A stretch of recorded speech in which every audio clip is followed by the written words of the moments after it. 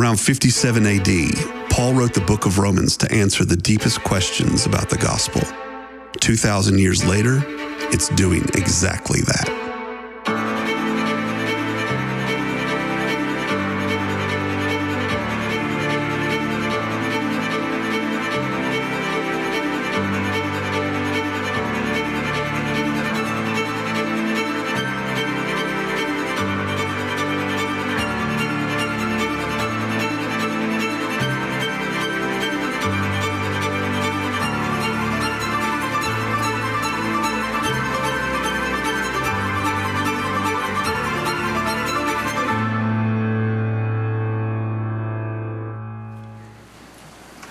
Well, good morning, Fellowship Middlebrook. Unless you were here over Christmas break, you may be saying, now who is that up there? Because it's been a while since I've had a privilege of being in this spot to teach, except for over Christmas. The end of 2019, you see all the building and changing going on outside. My role at the end of 2019 was taking care of all the remodeling and building and structuring and changing inside as we move into a season where we're working at sharing more and more of our leadership with our next generation of leaders. And so it was a great time. I missed this role. I'll be here a lot more in 2020 than I was at the end of 2019. And so what a great moment to come back in that we are in this passage. Our teaching pastor, Greg Pinkner, has described this in Ephesians 2, 1 through 10 as like the Mount Everest, the apex, the kind of the height of the expression of the gospel. All the scripture speaks Jesus and the gospel. But here we get a moment where it's like, just almost like you have to step back and absorb it. So what I want to say to you about this passage before we begin and we read it again and we dive in is we're throwing everything we got at this. Greg, our teaching pastor, spoke, and RD, part of our teaching team, is speaking. I'm speaking this morning.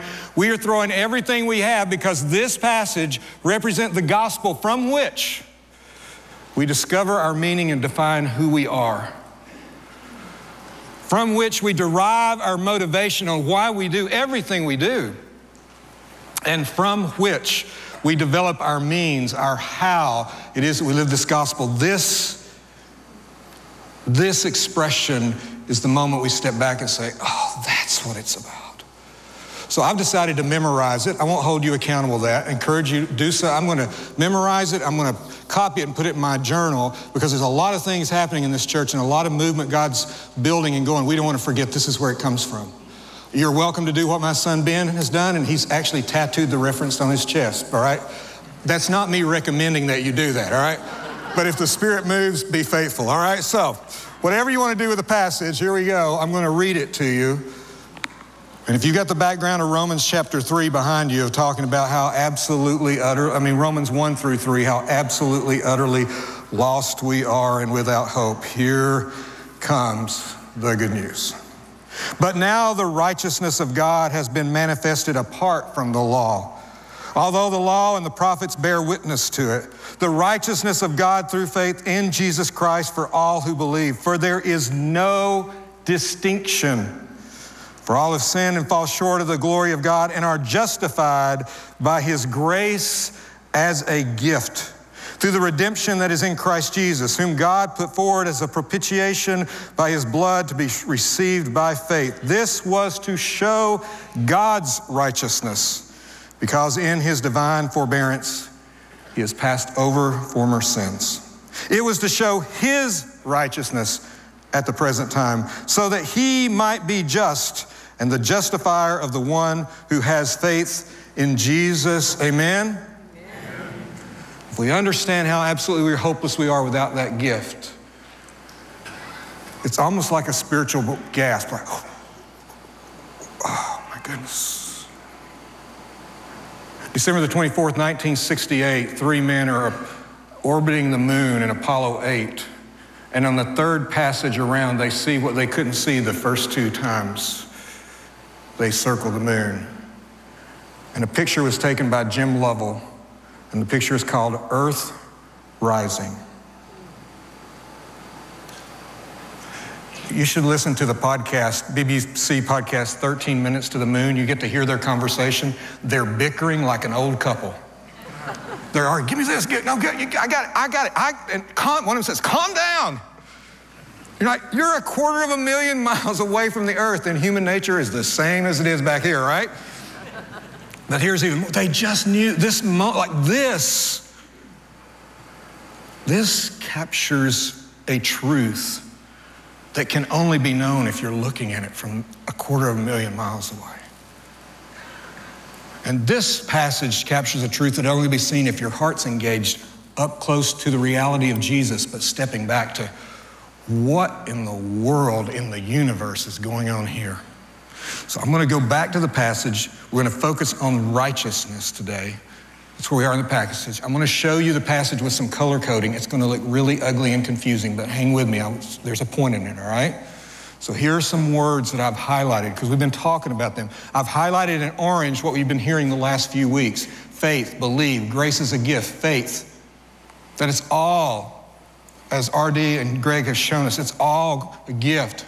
I've also highlighted the word justified and just and justifier for this magnificent truth that everything in Romans up to this point is telling us that God is totally, 100% justified in his judgment and condemnation of sin.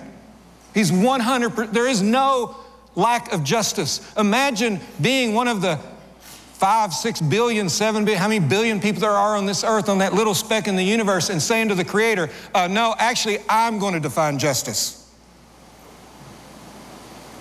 But the just one, the God of justice, is the justifier.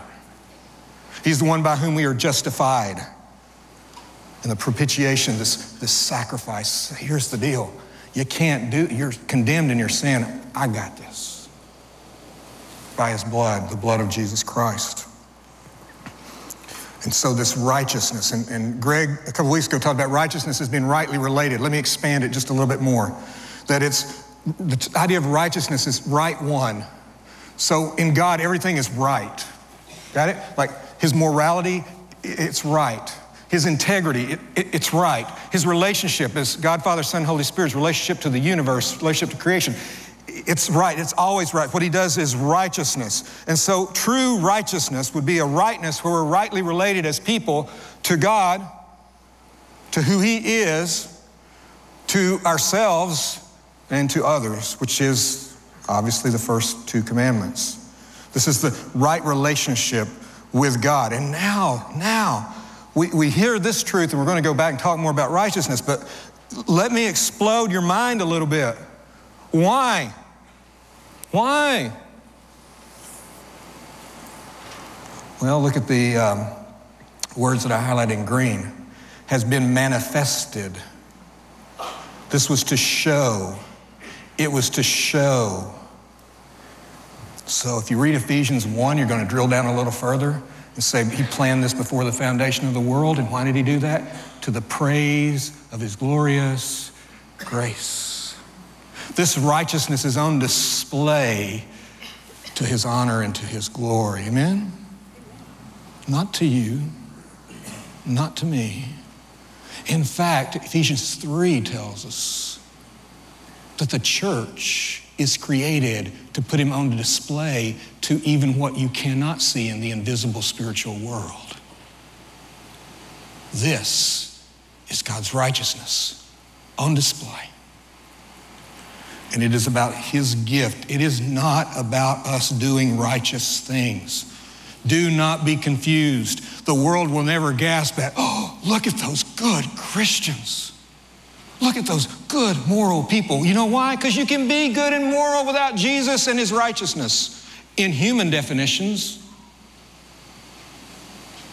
The thing that would make the world gasp is to look at this just God and look at me and say, there's no way. But God, by his grace and for his glory. That's the story God is telling. That's the story of the spiritual universe. It's all a gift. Jesus tries to explain this to the scribes and Pharisees. They're not particularly interested because their whole life is about getting it right and putting themselves on display. This is just what you do. They get the law right, they do the law right, and they show you. And this is supposed to be what God intends. And Jesus is telling them a parable, Matthew 22. And he's saying, hey, there's this banquet. And we invited all the people you'd think we'd want to invite to the banquet. the uppity-ups, the muckety-mucks, the rich, the influential, the image, the people that make you feel better about you. Oh, they got invited to the banquet? This must be a big banquet. I'm glad I'm invited. All those people, we invited them, and they didn't think it was worth it. So what we did was we went out and we just picked up every person we could who said, I'd love to be at a banquet like that, but I don't deserve it. I don't have the clothes for it. I don't have because here's the deal. You don't need them. Because what we may miss in this culture is that when you were invited to the banquet, particularly a banquet like this, a royal banquet, a banquet of honor, it was the host and hostess responsibility to supply you with your robe, with your garment. It wasn't about the garment you wore in, it was about the garment you were given when you arrived. And Jesus tells this story, and he's saying, they didn't come, and they didn't, and the Pharisees and scribes, they know he's talking about them, so they're already, appropriate language, angry. And then he says something which Jesus often does. It's like, oh, you think that offended you? Listen to this. Like, you think that bothers your flesh? You think that offends your religiosity? I got something for you don't even want to hear. Here it is, Matthew 22, verse 11. When the king came in to look at the guests, he saw there a man who had no wedding garment. And he said to them, friend, how did you get in here without a wedding garment? And the man was speechless because he'd been found out. And the king said to the attendants, bind him hand and foot and cast him into the outer darkness. In that place there will be weeping and gnashing of teeth, for many are called, but few are chosen. Oh, yikes. What's Jesus saying?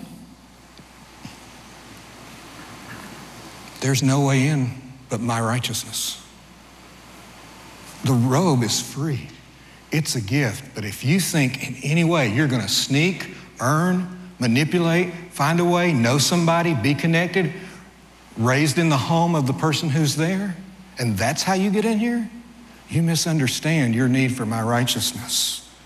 I love how W.A. Criswell, if you don't know W.A. Criswell, he's a preacher from a long time ago, right? And sometimes they're the best.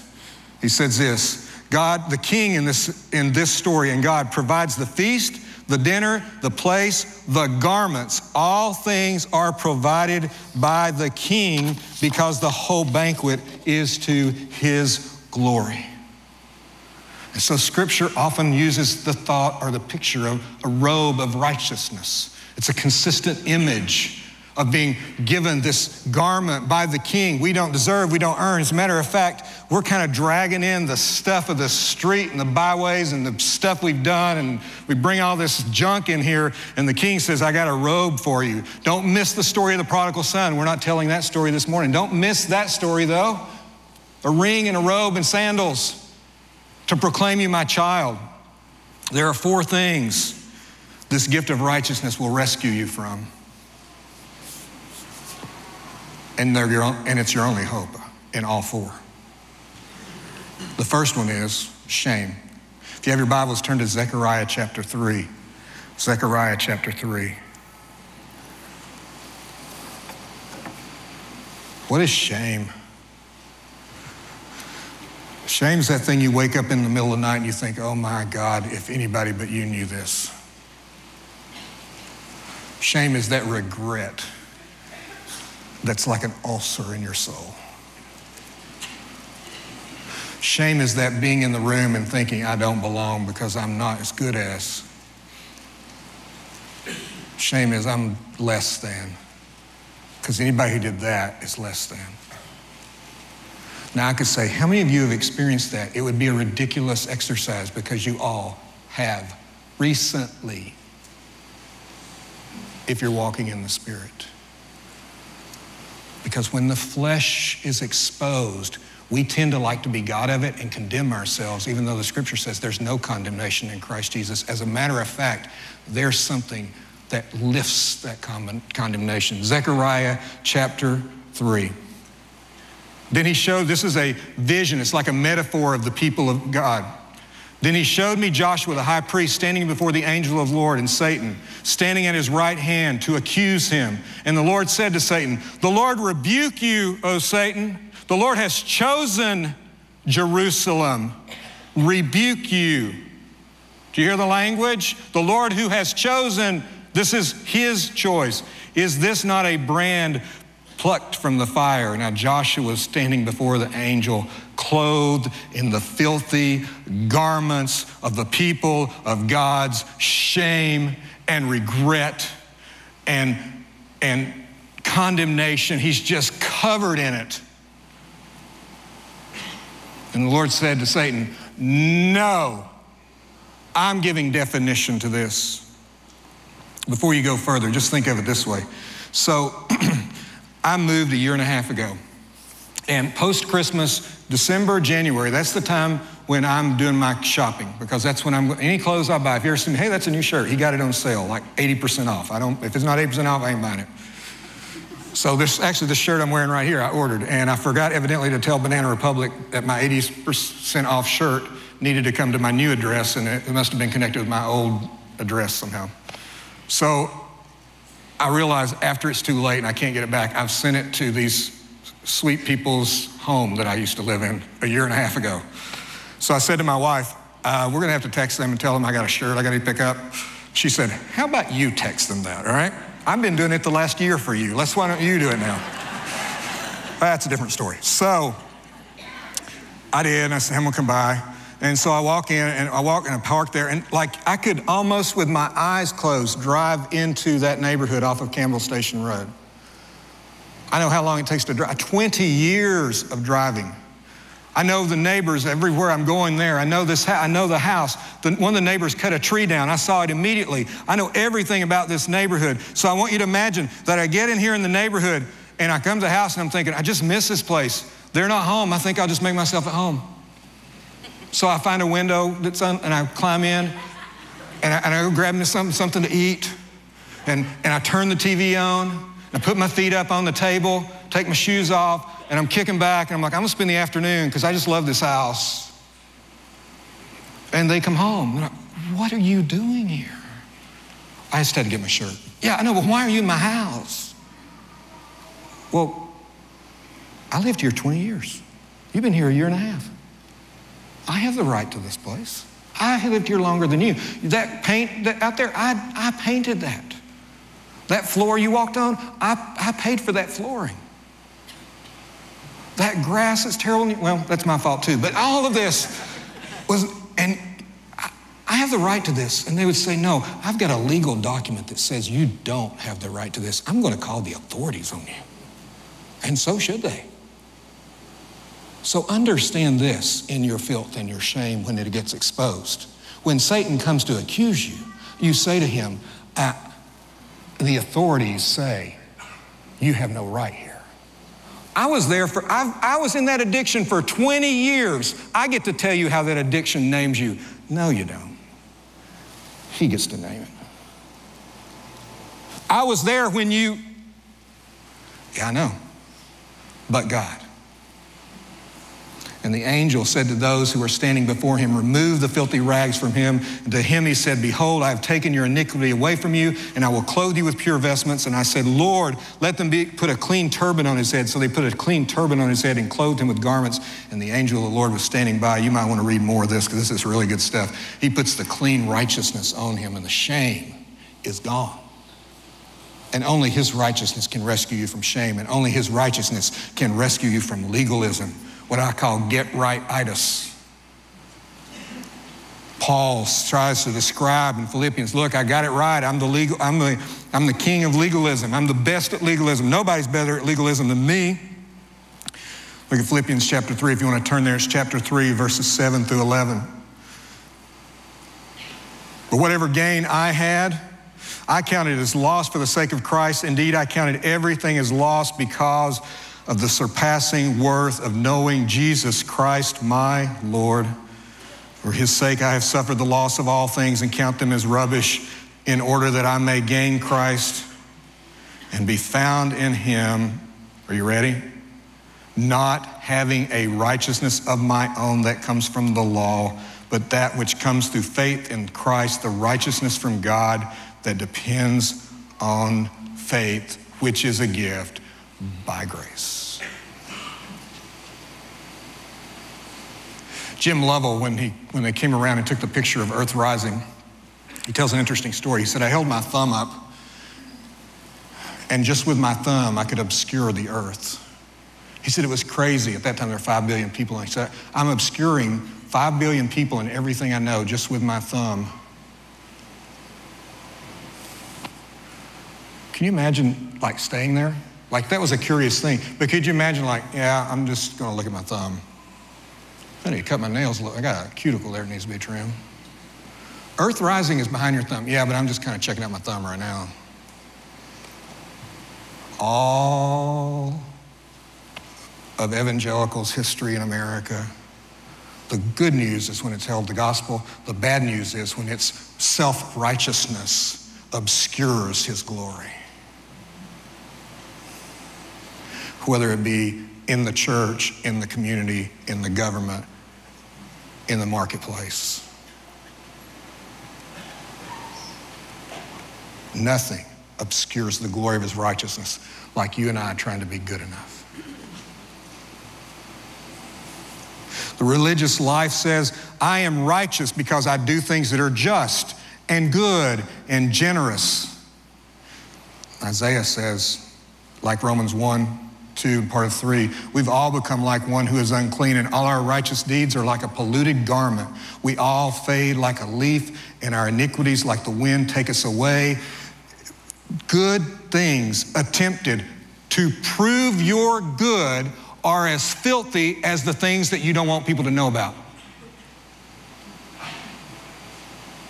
There's a place for goodness and justice and generosity. Here's the biblical truth and vision. I can learn to live as his justice. I can learn to live as his goodness. I can learn to live as his generosity because he has gifted his righteousness to me by grace through faith.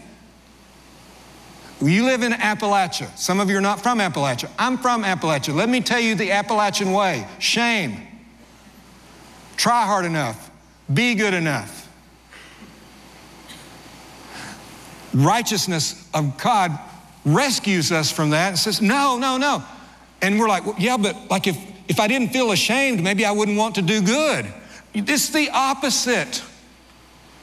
The more I understand of my need for his righteousness, the more I want to live his goodness and his just the more I want to put him on display. It's what I want to do. It's just, look, earth rising. Look, everybody see this? This is amazing. This is my God. Shame, legalism also rescues us from license. The word license is the concept of being my way. No barriers, unbridled, unboundaried. I can do kind of whatever I will please. This passage I'm about to read you is in Ephesians 4, and it immediately follows Paul talking about sexual licentiousness, which comes from the word license. And what Paul is saying is, you're taking this incredible seed of power and pleasure, sexuality, and you're turning it into something that's about your sovereign self, and you're making it about your expression. You're not submitting your expression. Christians often get rightly accused of repressing sexuality. We're not called to repress it. We're called to submit it healthily and find its healthy expression. And that is true whether you're homosexual, heterosexual, pansexual, asexual, fill in the blank sexual. It's true for all of us. And Paul says to those in whatever sexuality you may be expressing, whatever way you're finding license, Paul says to them in Ephesians 4:20, but that's not the way you learn Christ. That's not what you learn. Assuming you've heard about him and were taught in him as the truth is in Jesus, to put off your old self. That's not to put off all your sexual desire. That's not to put off everything that you're struggling to work with. It's to put off being God of it, because that, if you're sexually pure to show that you've earned his righteousness, that's sin too.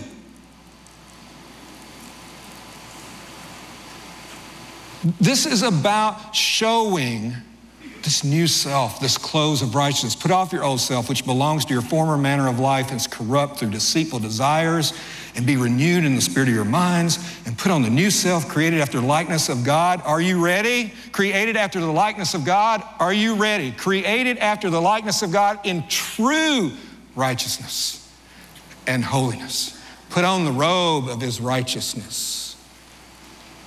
Take off these garments of legalism and license and shame. And then finally, this is going to sound like a bigger word, but it helps me a little bit. It means limited vision, but I use it this way: spiritual myopia. Spiritual myopia.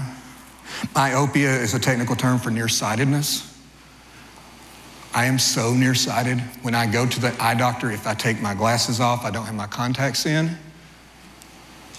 I literally cannot see the E on the eye chart. I am so nearsighted, I have no idea what that word is. I'm so nearsighted that my friend Doug Wright sits about 6 rows back, and I just know that because I have my glasses on. I see a shirt there that's the color. I think I'm pointing at Doug. I have no idea. If I'm not, I'm so sorry. I'm so nearsighted that Denny, I know Denny's sitting right there, and I can kind of see the outline of you, Denny, but I have no idea that I've known Denny. How long have I known her? 15 years? I don't know, 20 years? I can't see her. Whoa, there you are, right? Spiritual myopia. It's as if you're in the lunar module. It's the first moment you've seen Earth rising and you pull out your cell phone to play your favorite game.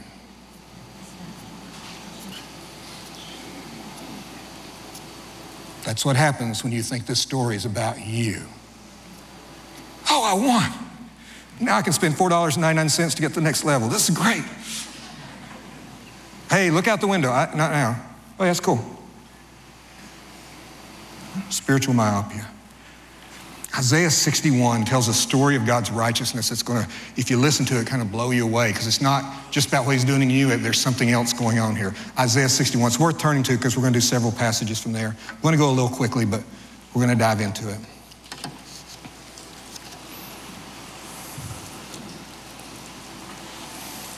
Jesus reads these words to say, this scripture has been fulfilled in your hearing right after he's tempted in the wilderness as he launches his ministry. Here's what he says.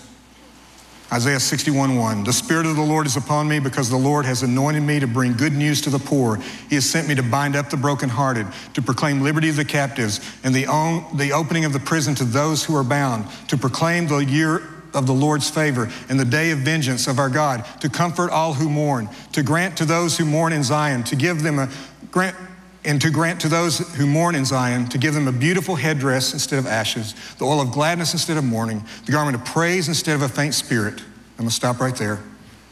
Jesus just described his calling from the Father to express the Father's righteousness in social justice, in compassion for the poor, in the reaching out to those who are lost, in the coming alongside those who have been marginalized, in the raising up and the empowering of those who are somehow being left out and pushed to the side and ignored or oppressed. And Jesus says it beautifully, it's powerfully. The Lord called me to do this, and he did it with everyone that he was called to. So in John 17, he said, I've done all the work you've called me to do. You do notice there were a lot of people he walked by because he wasn't called to do that. Jesus wasn't trying to prove his love for the Father. He was demonstrating the love of the Father. He was offering his righteousness to the world so he could see it. So when we think about righteousness and its impact, it's not legalism, but it does have impact. But listen to the long game. Here's the long arc of righteousness. A garment of praise instead of a faint spirit, that they may be called oaks of righteousness, the planting of the Lord, that he may be glorified. Jesus is always looking in the full vision, not just to what he's doing, but where's this thing going, and where it's going, and where the kingdom is going is about planting seeds of righteousness that will grow up to be oaks of his righteousness in the world. He reiterates it in 61 verse 10. I will greatly rejoice in the Lord. My soul shall exult in my God, for he has clothed me with the garments of salvation. He has covered me with a robe of righteousness. Goodness gracious, people. Don't get stuck here. Look at this story. He's covered me with a robe of righteousness. As a bridegroom decks himself out like a priest with a beautiful headdress, and as a bride adorns herself with jewels, for as the earth brings forth its sprouts, and as a garden causes what is sown to be in it to sprout up, so the Lord God will call righteousness and praise to sprout up before all the nations. He's talking about you and me and this radical kingdom of his righteousness and our participation in it, generation after generation after generation. He's talking about planting seeds that begin to sprout as tender little things like this 2-day-old oak tree that, believe it or not, eventually will come to this place. He's talking about his righteousness. God's righteousness is his gift of himself to you for his glory and for your joy. He's talking about bringing you into the big story that can only be seen from the perspective of the whole gospel. He's saying this, that his work in you to take you from that little sprout into this picture of who he is and to have you then be a part of the planting of those seeds from generation to generation. He's saying that is more glorious to his name than that. You want to see me? This is amazing. It's like, this is amazing. It's awe-inspiring. He says, you want to see me? Look at what I do with sinful, unrighteous people. And here's what he says of us and those in whom we plant the seeds. They shall build up the ancient ruins. They shall raise up the former devastations. They shall repair the ruined cities, the devastation of many generations. It's just who they will be.